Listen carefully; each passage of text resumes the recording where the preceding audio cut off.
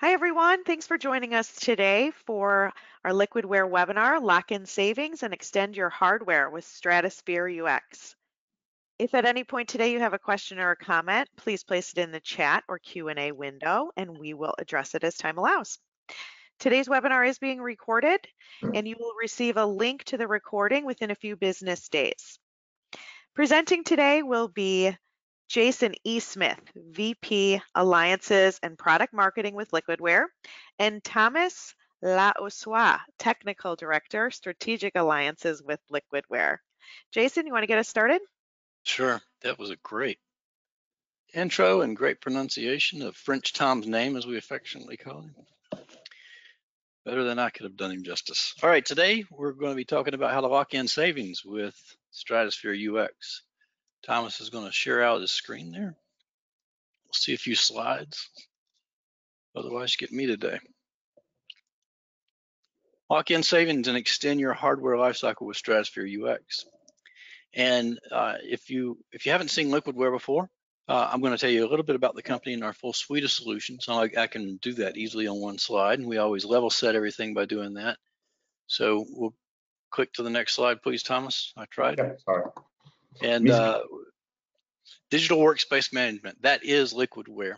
And we started in 2009, and we did that as organizations were rapidly moving towards VDI, virtual desktop infrastructure. We'll talk about how that was a thing that impacted budgets or why the industry went that way on the next slide here in a moment. But a little bit more about us. We have a suite of solutions that take you and transform your desktop enterprise to the next desktop. And that could be that you're about to roll out Windows 11. It could be that you're moving to a data solution like native AVD on Azure. It could be that you're expanding into Citrix or VMware or Nutanix Frame. It could be anything as long as it's Windows to Windows. Our suite of solutions, we do that through Profile Unity, giving the user environment management one holistic way to manage the user environment. So as soon as they log off, they can log back in. We inject the profile across OS into that new desktop. Could be in the cloud, could be from on-prem or a laptop to the cloud. We manage your policies throughout that with context-aware settings that go beyond what Microsoft group policy preferences can do. And then we have a solution that can help containerize and deliver the applications as well, known as Flex App. So those will follow you everywhere.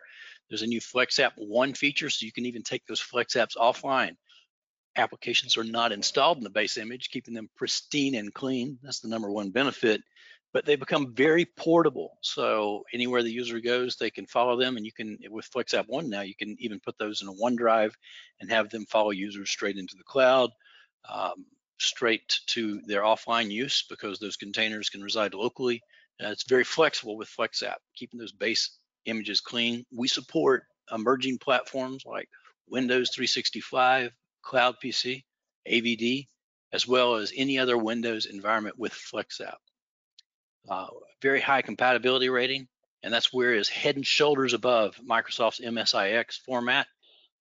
It's in the 90-something% range, and you can containerize those and take those apps anywhere you go, including offline. Stratusphere, and that's where we're going to park a little bit today. We're going to talk about user experience metrics, digital experience metrics for the user. And what that does is it helps you monitor the user experience for the user no matter what Windows environment they're in today. Not only that Windows environment, but how they're using applications, because this is very helpful information to know, so you can size the environment that you're going to appropriately, so you can subscribe to the correct workspace in the cloud, for instance, so you know how desktops are being used to plan for the ones that you're about to roll out to users. And it can also help ensure the user experience once you get there. So if you have SLAs, service level agreements that need to be met for total uptime or total speed of desktops or processing everything, Stratusphere can help you give you the knowledge you need to help you hold your vendors' feet to the fire to help guarantee those SLAs.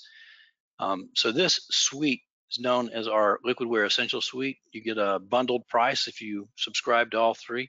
If you have one, great value. If you have two, it's a little better value, but all three is even better value.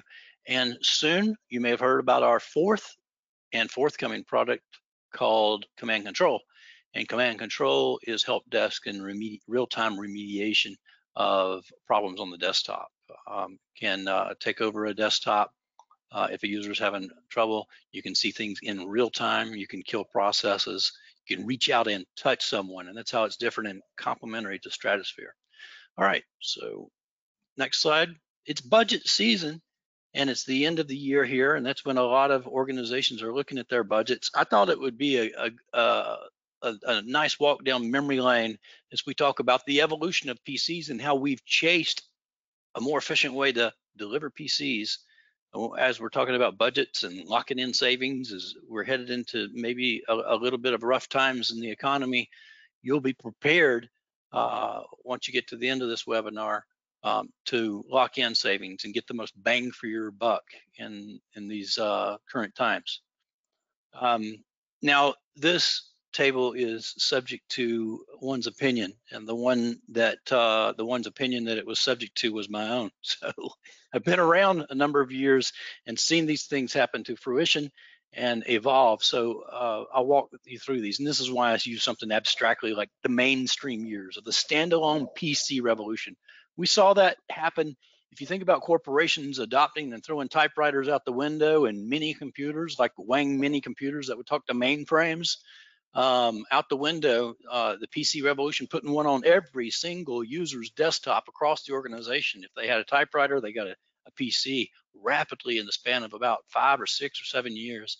And it just continued on and on where more users had PCs. This tended to get very expensive very quickly for a lot of these enterprises. And then you had technology was evolving so quickly. You know, you're looking at megabytes of data being held on hard drives in the very first years, and that went to hundreds of megabytes in just a few years later by the mid 90s. And so you had at best like a 2-year refresh cycle before that PC was too old. Windows 3.1 came up from that. And every time there was a new revision or new applications, it would take more and more horsepower. So you were flipping desktops a lot. So there had to be a better way that many people thought. And this was the emergence of really Citrix and remote desktop services from Microsoft that hit the mainstream years. I know Citrix was around since the early 90s. I even did some work with them in the early 90s. But the mainstream years of when that really was adopted and taken off was 97, estimated to about 2009. Initially, companies rolled it out for remote access. It was a great way when you were on the road. Maybe you had a laptop that you carried with you on the road, but you needed to get back to corporate resources because we weren't all on the internet yet in the mid 90s. And so you could get to file servers and things like that. So you could open up applications and you would start a remote session with Citrix, but then it rapidly turned into starting to be a server-based computing model, like a return to the mainframe idea, where you had a Wang mini computer talking to a mainframe in the back office. This was the same type of concept when you went to server-based computing with Citrix and RDS, and hospitals and major organizations started to adopt this way of doing computing. It initially added cost as a second remote access, but then it started to get more efficient because it replaced fat PCs, and you had the emergence of thin clients again, sort of like that mini computer and mainframe discussion, but now we are on PCs and servers.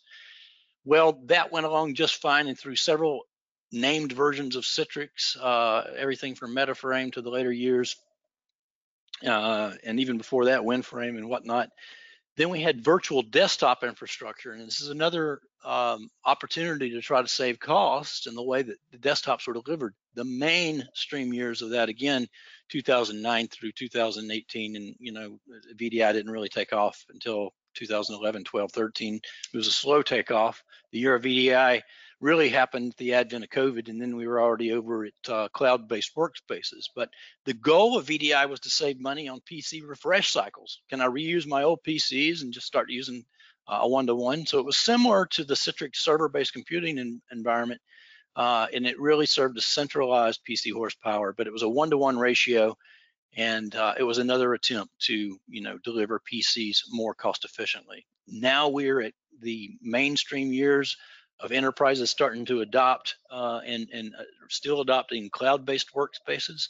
Again, this gives you business agility and continuity, and we saw a lot of this rapidly happen as soon as the world was locked down in 2020, where it became key and it became an easy decision to say, yes, we do need our desktops in the cloud, or at least an extra desktop in the cloud, so we can continue to do business if we have a lockdown or if there's some other business disaster, we have access to them. And it became really a must-have.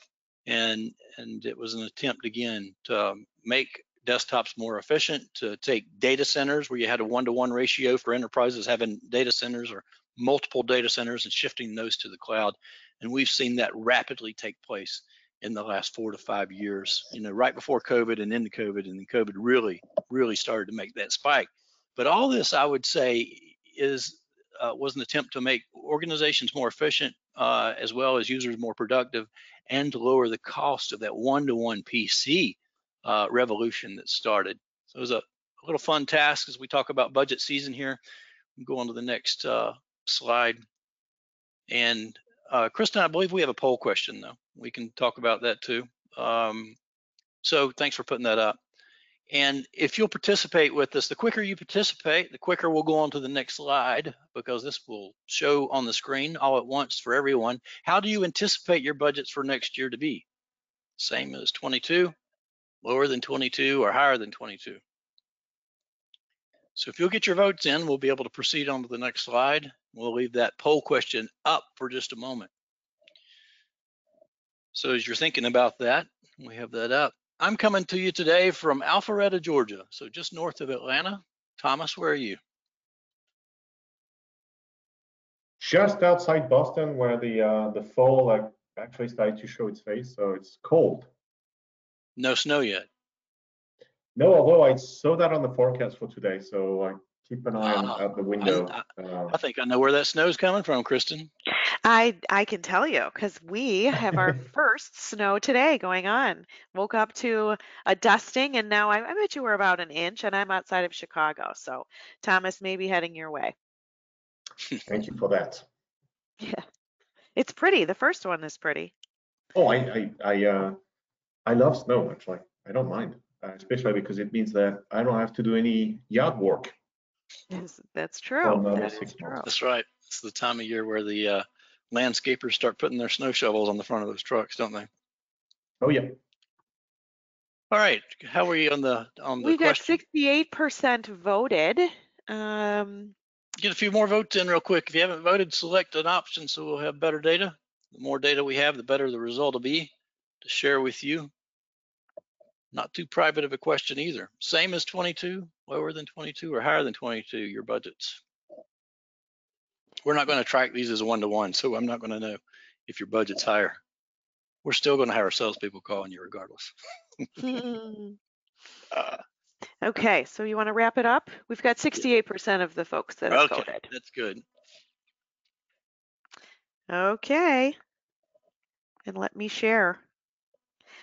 We've got 38% saying the same as 2022, 38% saying lower than 2022, and 24% saying higher than 2022. You know, I wouldn't have started to guess what that would be, but it sort of makes sense, doesn't it? Some organizations may be raising this due to inflation and other things they perceive as cost. Others may be tightening their belts.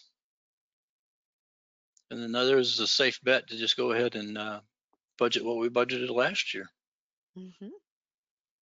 Great. Thanks for that, Kristen. All right, so we did some work with Freeform Dynamics not long ago, and then they did a separate survey, and this was not with us, but I want to give full credit to Freeform Dynamics. They're out of the UK. Great analyst firm to work with and research firm to work with. They said we could use a couple of slides from this deck as they talked about, they were talking about budgets and things, but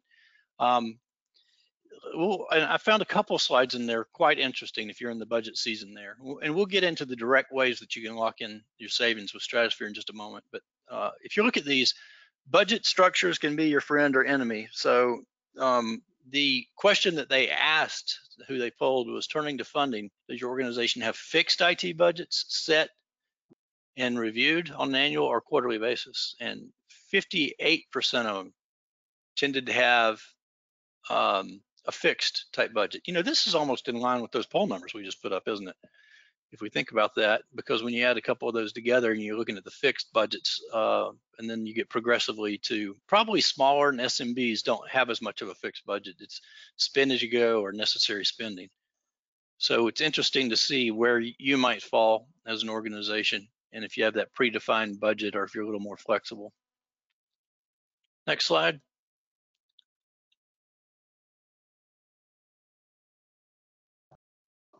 We don't talk about OPEX versus CAPEX, and we won't get too deep into that today because any savings is the way that we'll show it. You can save both CAPEX and OPEX with liquidware solutions. But I will say that, you know, this debate had caused some questions here, and it'll give you some insight on CAPEX versus OPEX. CAPEX being things that, you know, you generally pay for up front.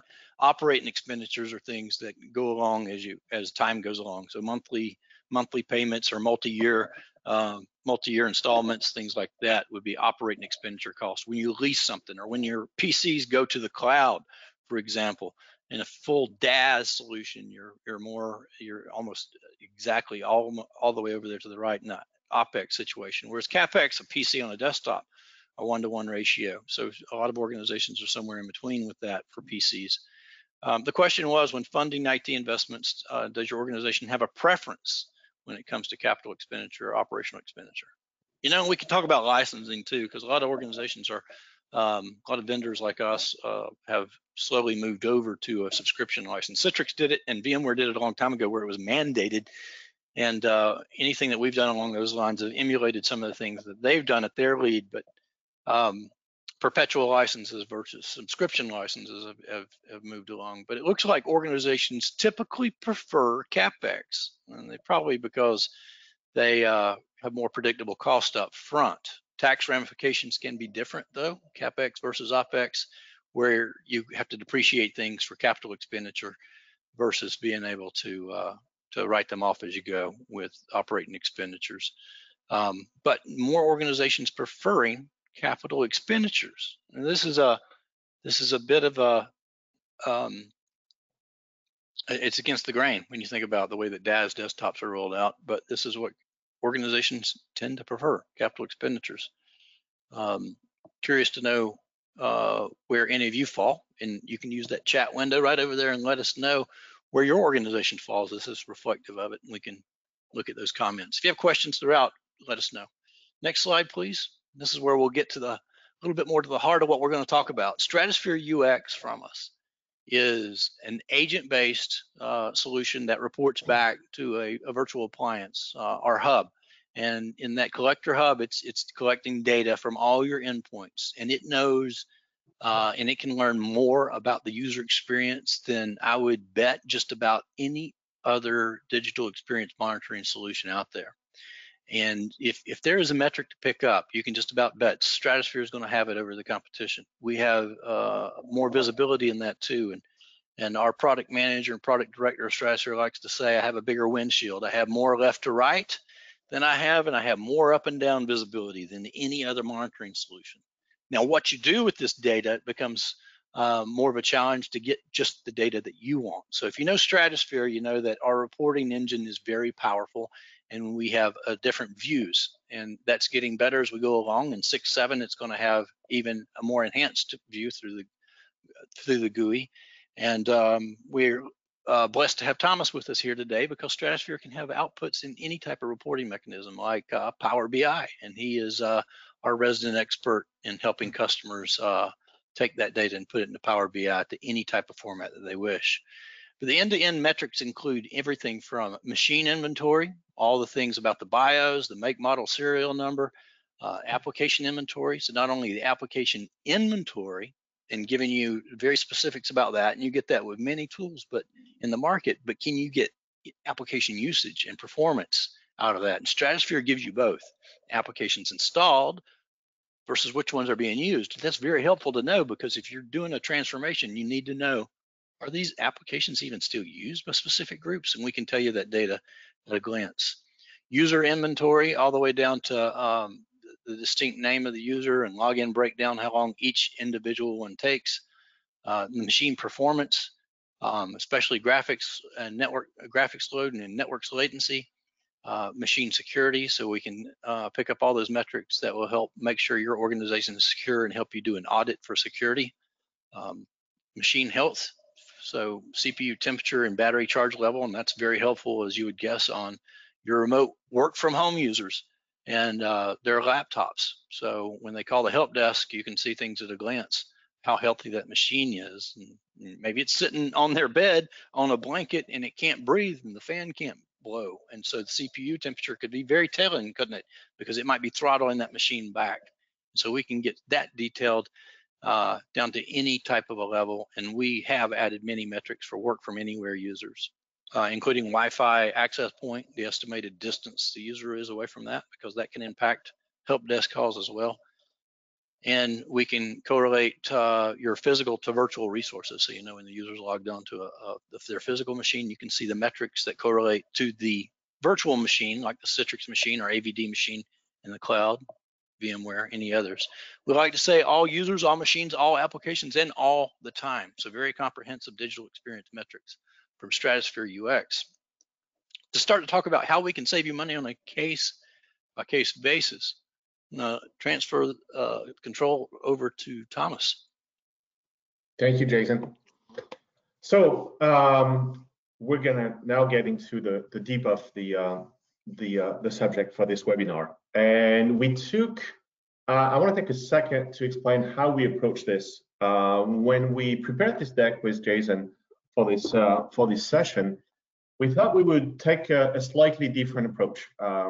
Usually, software vendors like us, we look at our features and our data, and we present what we think the benefits are. We highlight the pain points, highlight the benefits, and then we move forwards. And specifically when it comes to Stratusphere, and actually that's true of pretty much all the solution, we strive to be the tip of the spear. Really, we strive to always bring features or benefits, or in the case of Stratusphere, data that nobody else does. So by putting us on the forefront of innovation, kind of force us to be honest, guess sometime. Hey, we're going to add that feature. We're going to add that data points, and we think you're going to benefit from it. And usually that's how I would say 90% of the vendor presentation goes. They look at their benefits, they explain it, but let's face it, some of it is just guesswork. So we took a different approach this time, and we ignore everything you can see on that screen or all of features. Instead, we gather feedback from our customers, took a survey through our field, and kind of tried to organize the feedback specifically around cost saving. And maybe the first thing that surprised us was the number of use cases. So the rest of the presentation, we're going to walk you through the different use cases. They're not sorted by importance or by type.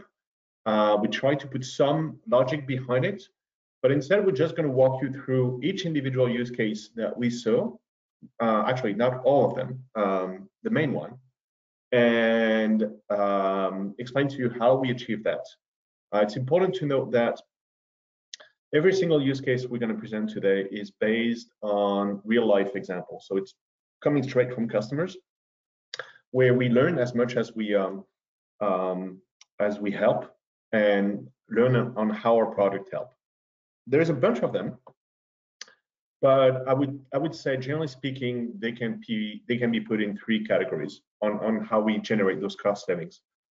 One being just intelligence or monitoring. Through monitoring and providing data, accurate data, helps make right decision. So that's a big one. Next is diagnostics and the ability to quickly pinpoint where is my bottleneck, or where's my issue, or what's causing downtime from my users. And third is optimization. So the ability to optimize your image, your desktop, your hardware refresh cycle, and so on and so forth. So everything you're going to see from now on to the rest can be probably put in one of those three categories. Again, starting not necessarily in order, but the first one, and probably the first thing that comes to mind when someone or a customer or someone thinks about Stratusphere is diagnostic, because that's what most of our marketing is, and it's true. Our main use case is the ability to pinpoint and solve problems. Now, there are different type of issues and different type of problem we solve. I would say, generally speaking, where we see the biggest bang for the buck are not necessarily single user problem, like, hey, I can't log in. It's more about changes that happen to your environment that impact many users, either like one time per day or all the time. A good example of that, and something we've seen as a recurring theme in our conversation with our customers, is new application or new OS rollout. Roll out new application, and there's not necessarily a due diligence on, hey, how is that going to impact my environment? We've seen that where everybody downloaded and deployed Teams and Zoom during COVID. So one of the approach here is to actually leverage Stratusphere UX to first and foremost recognize and identify the impact on your environment. And best practice would be, before you do the rollout, deploy that into a pilot environment, measure the impact of that application on your environment before you decide to deploy. This will streamline basically your entire application lifecycle, while at the same time improve your user experience. Another use case, I'm going to flip that coin, is single user. And the whole idea here, we have an integration into tools like ServiceNow. That allows you to bring the power of Stratusphere, which is really the data, straight on the front line of your help desk, so that when they have a call, they can immediately access all the information about that user or that desktop, and know application, network, user activity, application, and so on, so it can speed up the time to resolution and reduce downtime. Next, we're going to look at something that's probably not even thought of at first when considering Stratusphere or thinking about it, all about security and compliance reporting. Simply put, those two aspects are becoming more and more demanding and more complex. You are, as an IT organization, you're usually faced with increasingly more demanding requests for maintained security posture, compliance posture. Using Stratusphere allows you to get that data quickly across the platform, so you don't necessarily have to have multiple tools for physical and virtual and cloud. You can have a single compliance report that will give you your security posture, but also your compliance posture. And we know how this could become complex or difficult for Microsoft licensing, for example, either Windows or Office. The big plus here that has been pointed to us by customers is the fact that it's cross-platform, but the other one being that it's fairly up to date. So they can have a report based on the latest hour and get that data out on a daily or hourly basis, so they're always up to date. Since we're talking about compliance, I should be remiss if I don't address one thing that's been probably one of the most used benefit of Stratusphere, and that is license cost recoup. And I like that one because there is almost zero time to benefit on that approach. We don't need to be running for a month. You could be running for a week, and you can run one report immediately. That's going to show you what application do you use and what application you don't use, making it really easy to look through those and identify where you can actually save money. Now, those savings are probably not day one, but as you can imagine, just going through support renewal, especially in the budget time period, having that vision of what application are actually used versus not those who are not, obviously the one that you're paying money for, could be tremendously useful to find bucket of saving that could help you with your budget. Right sizing. Right sizing is probably one of my favorites. And the whole idea here is that what we see day in, day out, and that's probably true of every customer. So it's not, I wouldn't call that a mistake. I think it's just the way deployments are and the way desktop have been provisioned since dawn of time. Desktop are provisioned, whether they are physical, virtual, or cloud, based on quote unquote user profile. You're an accountant, you get this. You're in marketing, you get that. What we see on the back end is that that approach can be tremendously misleading because a job function doesn't describe your compute needs. Simple as that. And I can probably take any organization and take two people in the same BU or same division, let's say marketing, that have very different requirements in terms of CPU, memory, disk, network, GPU, etc., etc. So what we see, it's almost a guarantee, kind of the same as the unused application. Every time we deploy Stratusphere for the first time is we're going to see a portion of those desktops that are either underused or overused. Now, underused is, for you guys, is easy money. That machine has been deployed. You've been given a machine with 8 CPUs and 64 gigs of RAM, and you don't even touch 10% of any of those. If that desktop is, well, it doesn't matter actually, physical, virtual, or cloud, the only thing that impacts is the time of benefits. If it's cloud and you're paying a subscription, those benefits are almost instant. Well, next month you're getting 2 CPUs and 16 gigs of RAM, and I just jumped that price for that cloud desktop from $560 to $234. Done. So those are really, I would love to call them, when we do return on investment or saving analysis, those are almost what I would call the low-hanging fruit. Really easy to identify. Undersize might be counterintuitive. Yeah, you're not saving money by having a desktop that's way smaller than it should be. What this will lead to is downtime, loss in productivity. It takes the user twice the amount of time that it regularly takes to do his job. A, he or she is not going to be happy, and 2, you're losing time on productivity. So either way, you either generating downtime because of poor user experience or wasting resource. So Stratusphere is, and we'll go through that through a customer example. Using Stratusphere, you can actually really easily identify what's, of course, unused application, but most importantly, understand what do you have, CPU, compute power, etc., etc.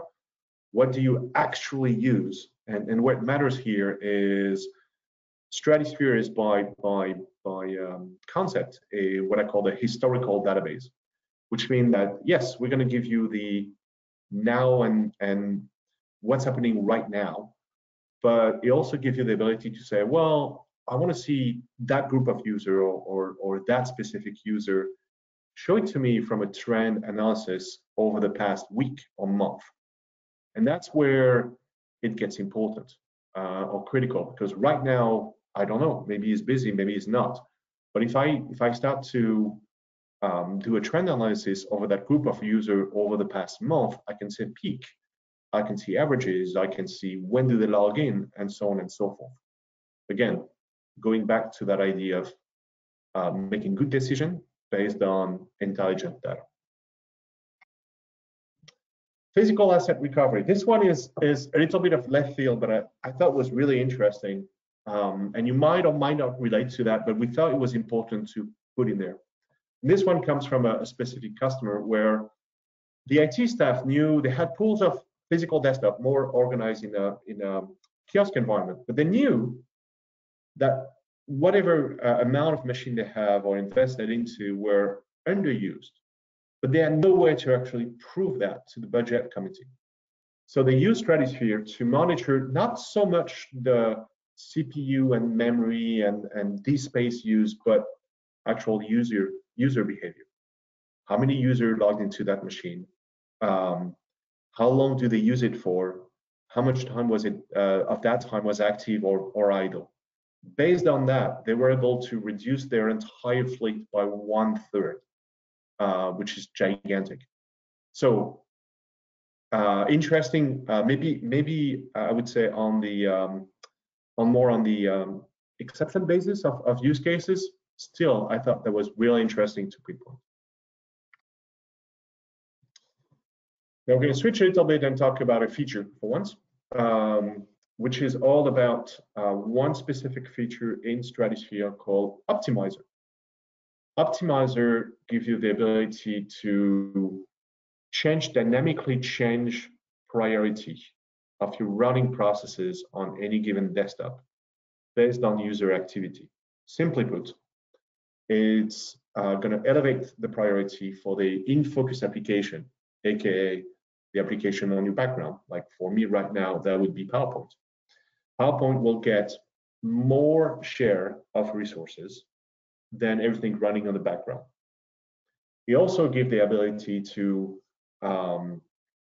save on memory by executing memory trimming action on the application running on the background, things that are left untouched, etc.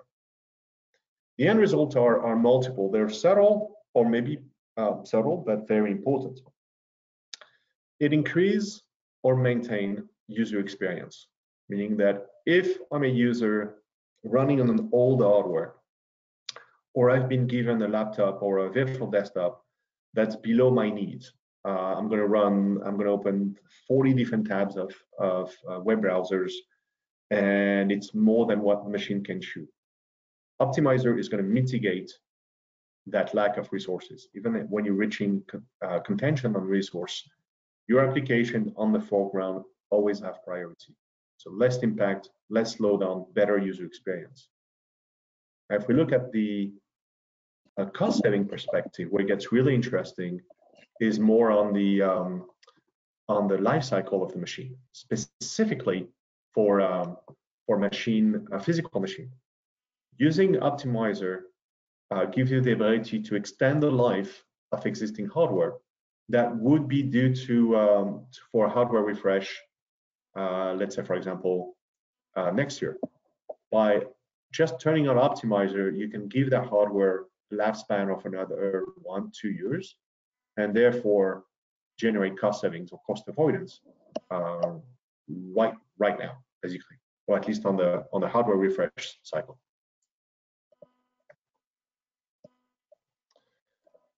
Oops, here we go. So, is there just a use? We may have a question and you come in. Kristen? Yeah, please. Okay, Stratusphere UX does not take any action at the endpoints, only reports on gaps or issues. So it's a good question.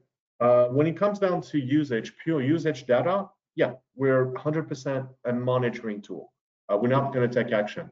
The exception being Optimizer. So Optimizer will take action on the endpoint or on the virtual desktop to optimize your user experience. Yep, and then we've got command control beta that just started. So if you'd like to get involved in that, let us know, because that solution can take action based on real-time data that we're collecting there, and you can even see and go back in time through a DVR feature, so you can go back and see what task manager was doing an hour ago, 2 hours ago, the day before. So that solution complements Stratusphere. We'll hope to ship that in the first quarter of next year. But that's our take action, reach out and touch someone solution. Thank you, Jason. Thank you, Kristen. So when does process optimization come into play? And actually that plays very well into that slide. I put a big focus on physical desktop and extended lifecycle, but the reality is, again, looking back at our customers, we've seen a fair amount of use cases throughout the different platforms, physical, virtual, and cloud. Some of the reasons include change. The Windows OS churn that is, even if you do nothing, as long as you update your Windows environment, which you should if you want to stay compliant, will slowly but surely take more and more resource out of your desktop. Application, whether it's new install application or upgrades, will also change the layout of how your resources are being used. Other aspects includes what I would call migration. So you start to move some of your users from physical to virtual or cloud, and those, although you would think they have the same footprint in terms of application and resource usage, if you take the same image running on the physical desktop, run that on the virtual or cloud, you're going to have an overhead taken by the visualization layer. That needs to be taken into consideration. In other words, resources, as you go through time, are shrinking, but user expectation are the same. They want the same performance. They don't call it user experience. They call it, I want the thing to be the same as it was before, and that's where it plays a role. Everything's happening in the background, so Optimizer will behave without you having to touch it once you set it on. Really, all you have to do is turn it on, and it will intelligently react and manage that performance automatically based on what it sees.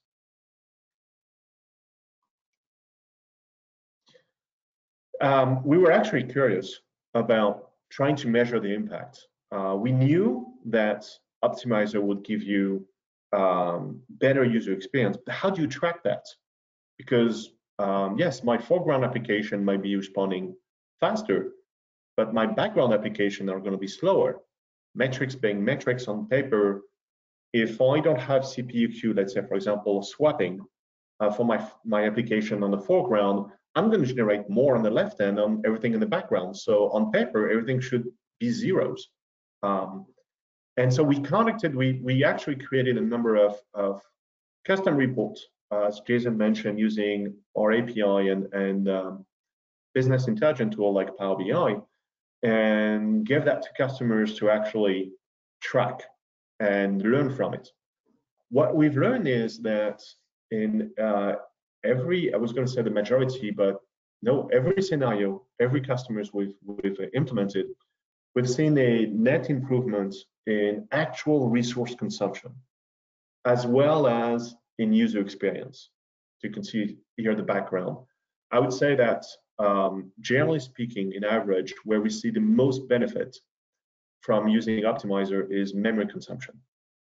A huge drop if you're using memory trimming. To give you a highlight of how Optimizer works and number of actions, we took a look at the application on a process-by-process basis, almost minute-by-minute activity throughout a pool, and this one is a good example. Wanted to see how Optimizer behave and I would say impact each of them. To do that, this analysis looked at application. On the top of your slide are the application which are in focus or in the foreground. So application being used.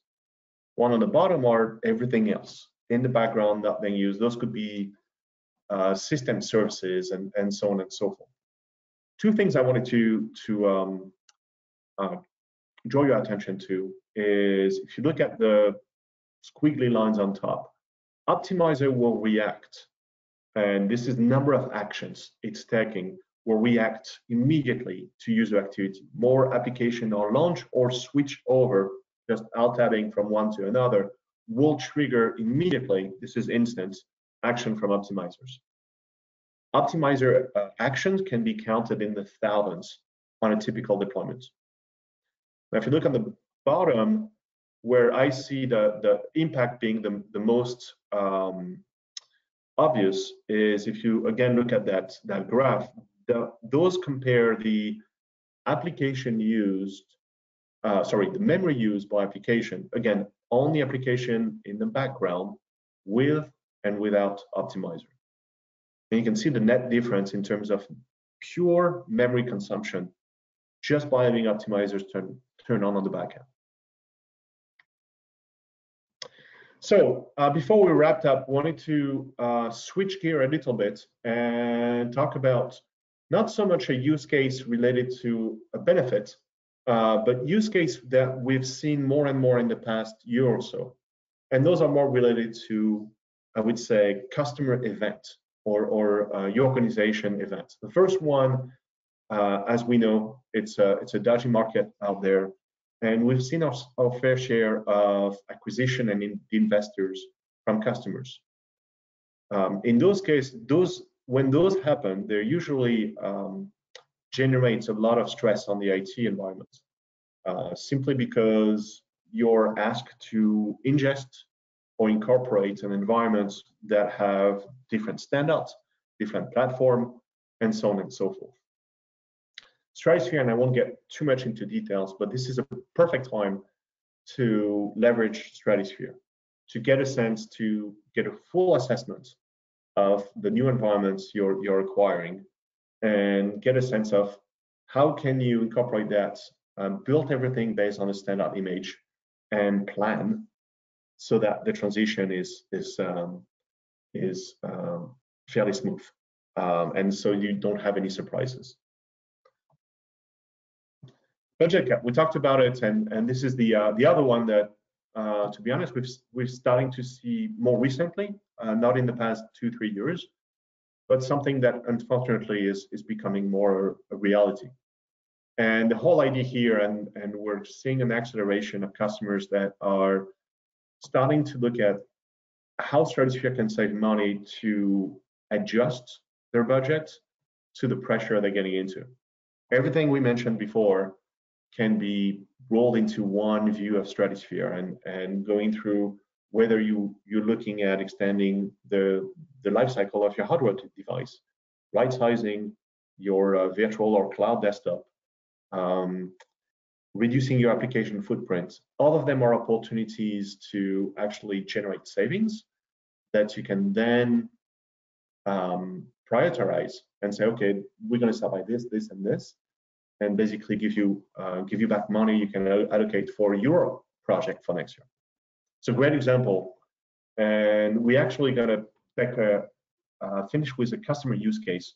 So this is a real story. This is fairly recent, where we run into a customer that filled our online return on investment survey, and Jason will touch on that at the end of this presentation.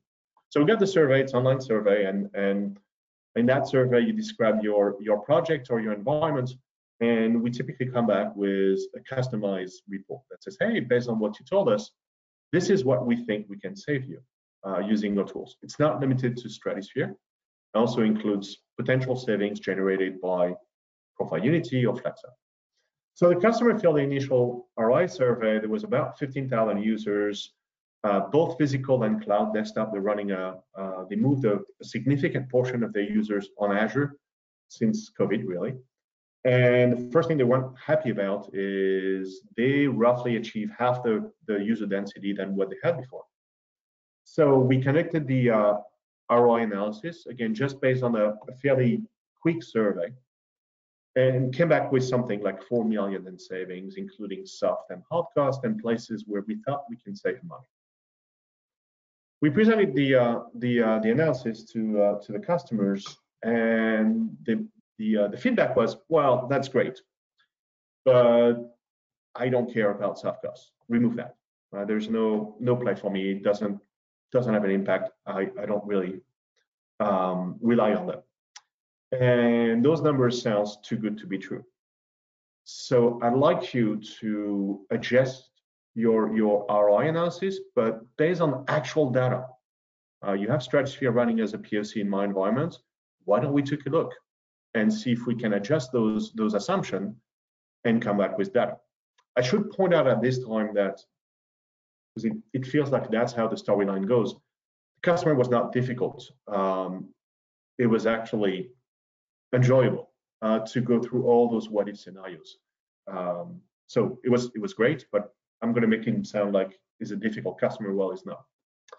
So we went back and say, okay, no problem. We have Stratusphere running on a subset of the environment. We run a few reports from Stratusphere, and we revised our copy.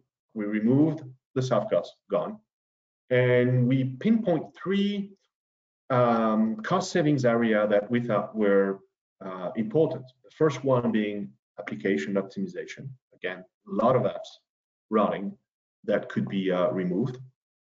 Right sizing, that was probably the biggest things where we saw that their desktop, their Azure template was not the right one. I think they were oversized by just being cautious, making sure that those users would not get poor user experience because of that.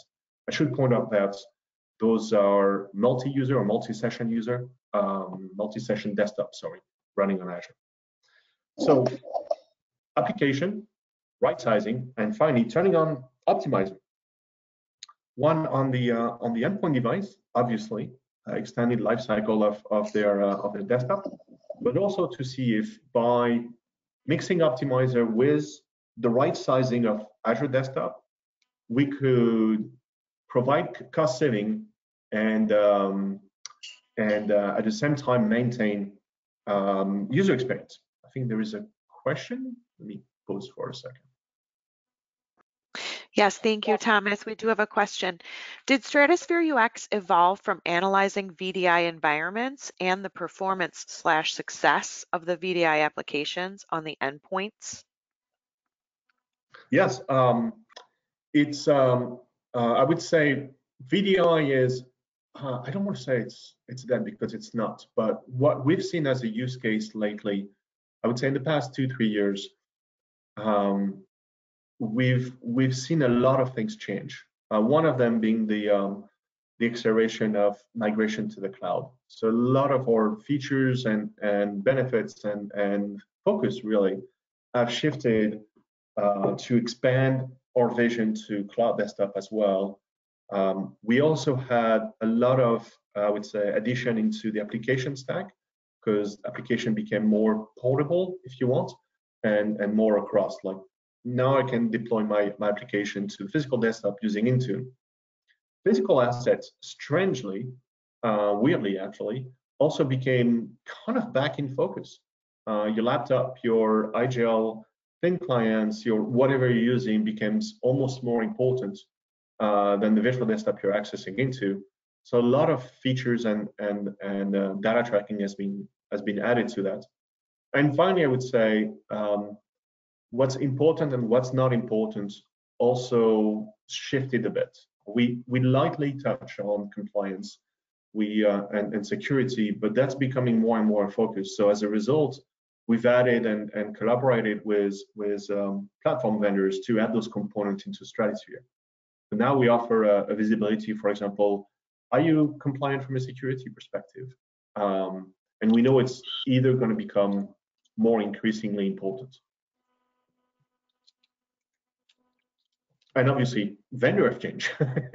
It used to be a 2-man's game, but now it's like a 4 or 5 man's game. So yeah, obviously we had to adapt and adjust.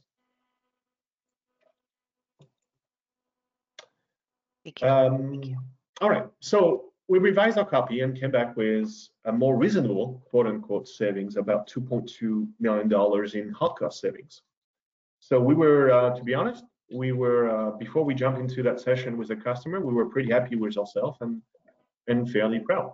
But they actually came back and says, well, that's nice, that's awesome, but we're under budget pressure. I won't share, obviously not the customer name, but they are in an industry that right now is, I would say, on the receiving end of the latest financial turmoil. So the booming, I would say, housing market combined with inflation and next recession is not doing that industry any favor. Simply put, the executive come back and says, listen, we're not spending $1 in any other any investment whatsoever next year unless it saves us $2. Hard cost, immediate, year one saving, period. If you can't prove that, and of course, it cannot be pie in the sky, used car salesman kind of pitch saying, yeah, of course you'll save $2 million. You need to be able to prove it to me, and it's got to be 1 + 1 = 2. Right, nice challenge. So we took that upon. And what we agreed upon, it says, well, we have the POC running, so we're monitoring a subset of your production environments. Why don't we actually implement some of the change? So we talked about it and decided that some things could not be done right away. It's production after all. It was going to take too long to rethink the base image, remove some application, and so on and so forth. So basically, it says, you know what, forget that. So we're not going to look into how much we're going to save by turning off some of the processes or services. Great. We're going to focus on two things: right-sizing and optimizing. So optimizer is easy. We're just going to turn it on. Period. Done. 2 seconds. It's done. It's over. Right-sizing was more of a back and forth. We wanted to go aggressive because we thought that by changing the instant type, they could get way more users than what they're getting in terms of density. The customer wanted to take more of the, let's walk before we run approach, which again, I can't fault them for that. We have nothing to lose. We're just the vendor. They don't want, and we're talking about production end users. So they decided to take like a halfway step, which was, hey, we're going to get one of the appliances you recommended, which is not giving me the full benefits, but at least it's going to give me more CPU, etc., for the same price. So we did that, and of course, we monitor ourselves. The end result was $1.5 million that we can prove. It wasn't like, hey, we estimate you can. No. It's if you apply those change on that subset of user. If you look on the top right, those are their actual numbers, I believe, unless I'm wrong. We increased the density from 8 to 11, or almost 12, so about 3.5 user per machine. If you extend that over 15,000 users, and if you're familiar with the cost around Azure per machine, you can get a sense of how is that going to impact. You basically increase your density by close to 50%, not actually 50%, but 40%. So being very conservative, $1.5 million in a hard code saving is if they only do those two things. They don't extend the life cycle of the hardware device, which is additional saving. They don't revise their application landscape, which is probably another $1 million in savings. They don't even go with the, I would say, more balanced or aggressive appliance recommendation, which probably would lead to more savings. So that was a great, I would say, journey. And again, it's not that often, speaking from the vendor side, obviously, that you get a customer that actually calls on your claim and says, well, that's great. You just showed me 2.5 or $4 million in savings, but I really know what's behind it. I need, let's put the money where your mouth is and actually prove it. So that was a great journey, and we learned a lot when it comes to savings.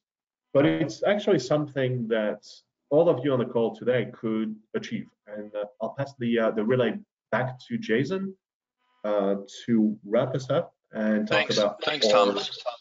ROI analysis. Go ahead. Excellent. Yeah, Thomas and I have gone through this exercise with several prospects and current customers, and it's different for every single customer. We can save you money. We just need to do a little bit of an investigative process, and it is hard cost that we can save. And sometimes it's so unbelievable that we have to cull back the estimated cost savings just so the customer can pass it along to their executive team, because it's almost unbelievable. We've saved some customers on a like 20x on what their investment is with Stratusphere.